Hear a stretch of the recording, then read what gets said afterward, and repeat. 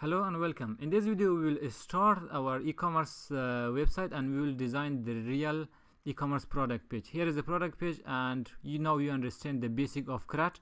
I will delete all of these tests here and I'm going to create another branch for this one. So if you check out the code on GitHub, make sure you switch the branch to the real one or as well as the test one.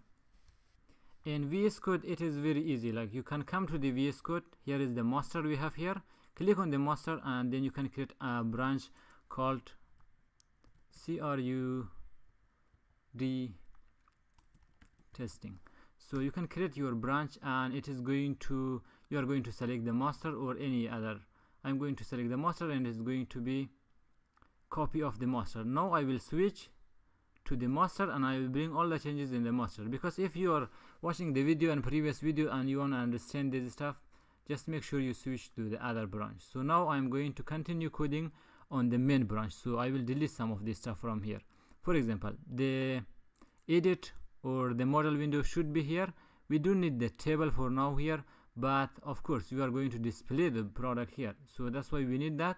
What else we do need is the product field here. So I will come all the way up and I will remove this product from here, and product test start here. I don't know where it ends. Yeah, it's fine. If I save it for now and come and check out our code, so yeah, this is all we have, as well as the title we have here. Also, what I'm going to do is I'm going to say here at the top we have the product list. Beside this one I want to have a button to add the product. You can have a separate page for adding the product. What I'm going to do is I'm going to use modal window to add the product easily in the same page. So here is the product list you have here.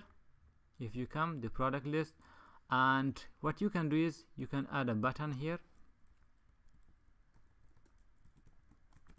button.btn hyphen primary, and you can just add product here.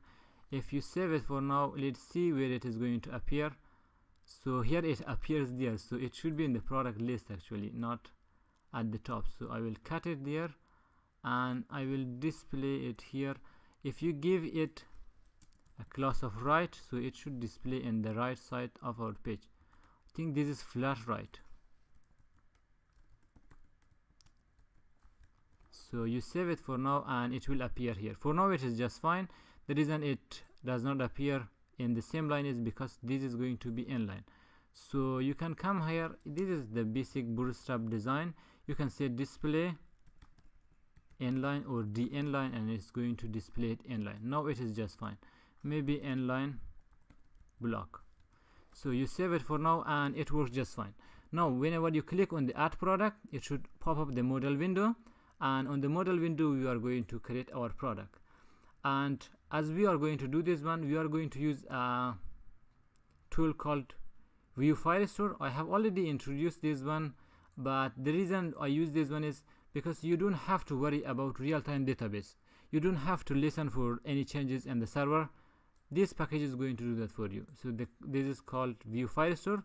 If you are completely beginner or you do not understand what I am going to use and how I do it, just give a reading to this article in alligator.io.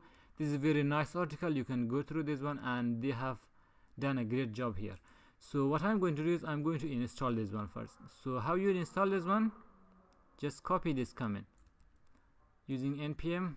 I will open the console page here, up. So I will press enter and it will take a few seconds to install.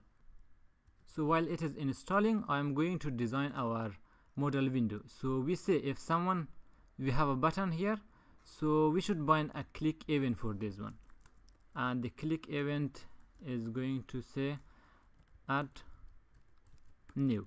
So this is going to call a function called add new. So I have to define that function all the way down there. Here is our method. So I hope we don't have an add new method here. This method is going to first of all show the modal window. We have a modal window here for the edit product, so I'm not going to say this is going to edit product. It is fine for now, the title, but later I am going to put this text here conditionally. For now we are going to use the same modal window for both of them. it is not going to name edit, so it is going to be product. The modal window is called product, so whenever I want to display that one, I will come here and we will use the modal to show the modal window we have here. So if someone click on this, it is going to take the product and it is going to display that. So if I save it for now, coming here, click on the product, it is going to display the modal window here. So I'm going to add some extra field and designing behind the scene to make the video a little shorter. So here is the basic design I have done behind the scene. A little bigger modal window. You have product name as well as the description, price tag and image. Of course there are some other options we will do later. For now, of course for the tags it should be more than one tag and it should display here. We have multiple images and we will add a Vue editor for our product description here. So we will do that in the next video, but for now let's see we have done all of these things, and let's see how you can use the Vue-Firestore and add data to the database you have. First of all, I go to the Firestore here, you go to the console, and I'm going to have our, of course, our product table we already have. I'm going to clean that up and we are going to add more information with the new product list here. First of all, I will come here and let's see how you can add the product. You already have your button, so let's come down there. This is going to be for the update. So what I'm going to do is, for now I'm going to say this should be for the add product. We have a function called save data and I will change it to add product. So I will copy the same thing, and for now we will use add product function here, so it should add the product. So anyone click on this one, it should add product for us. So we are going to use the Vue-Firestore here. Let me just refresh it. I don't know what happened to the Firebase console. And the way you do this one, the configuration is really easy. All you have to do is, we have already put the key and API, and all you need to do is just import your Vue-Firestore and tell Vue to use the Vue-Firestore. We are going to import this one now, and where you are going to write is, you are going to write that in the main.js. So here we import that firstly, and we are going to tell Vue to use it. So this is like any other configuration, you will put it here, and now you are set to go. Like, we have installed this one. If you check out the compilation, it should succeed. Yeah, successfully done. And now you can use the functionality of Vue-Firestore to add data to your database. The way it works is, now in your component you can add a function called Firestore, and inside that one you can store any object you want. Here is how you do that one. Let's say you have your Vue component and you can add the Firestore function here. Inside that one you can return an object or multiple objects. So here is how you do. You come here in the product, anywhere you can write it. Here is your methods. So above the method I'm going to write the Firestore function here, and the Firestore function is also going to return an object. So it should return an object, and inside the object you will have different, like you have product, you have person, anything you want. So how you do that one, if you check out the documentation, they are going to say persons. So person is going to refer to a collection in the database they have. Of course we are not going to say person, it is product in our case. And how you refer to that one, we don't use Firebase, we use FB, which we have already inputted here. So this is basically it. Like, now you have a real-time database setup. How you add data to that one, so here is how you do that one. If I come all the way down there, you have add product. You use the same style, but this time I will remove it. This is how we add the product. So what you can do is, you can come to the documentation here, and if you scroll down a little bit, they will show you how you can add data. So here is the example. You can use this $firestore.person.add. So I will copy the same code and I will modify it for ourselves. So you paste the code and you don't have person. This refer to the object you are writing in your Firestore function here. So I will scroll down. So here is going to be this.firestore, which refers to the global Firestore we have here. We import the Firestore. So, and you say this.firestore, and it is going to go to the product, and it is going to add this information. This is going to be the object they are going to send. For our, in this case, we say this.product, which refer to our array of the object we have here. I mean, anytime you fill this form and you click on the save data, it is going to send all of those information to our function. So if I come again all the way down for the add product, it should add the product to the database, and it is going to return a promise. So again, if I check out the documentation, this is how it is going to be done. And there are some other options too. I'm going to show you later for that. Let's see if it is going to work. So I will save it. Let's see it compiled successfully, and if it can really add product to our database. So I will come to database, going to Vue shop project here, going to database, and this time we have more fields.